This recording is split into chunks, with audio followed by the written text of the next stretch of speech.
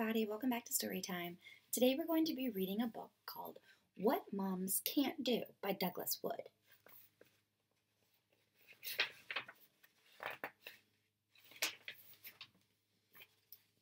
There's a lots of things that regular people can do that moms can't.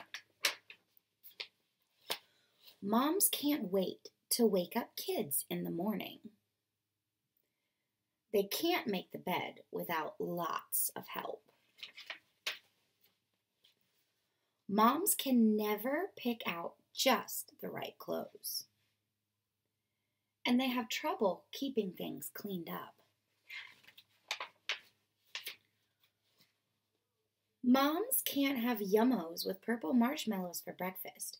Only coffee or tea or yogurt or bran flakes. Yuck. They need a little advice when they're packing lunches. Moms can't run very fast. Sometimes moms can't hear themselves think, whatever that means. Moms are not good at saying goodbye, even to the teacher.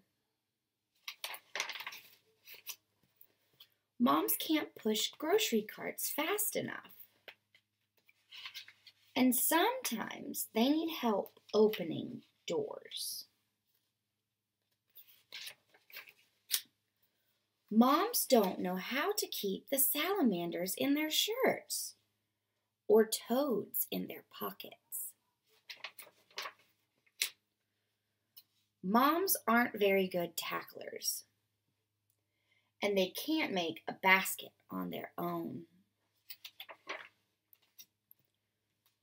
Moms are easy to squirt, but they have a hard time squirting you.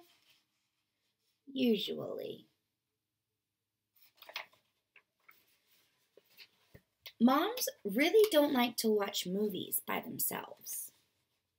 And sometimes they need protection during the scary parts. They feel much better when someone is in their lap. Moms can't let go of a hug without a kiss, or two, or three. There are lots of things moms can't do, more than you can count. But there's one thing they do better than almost anyone.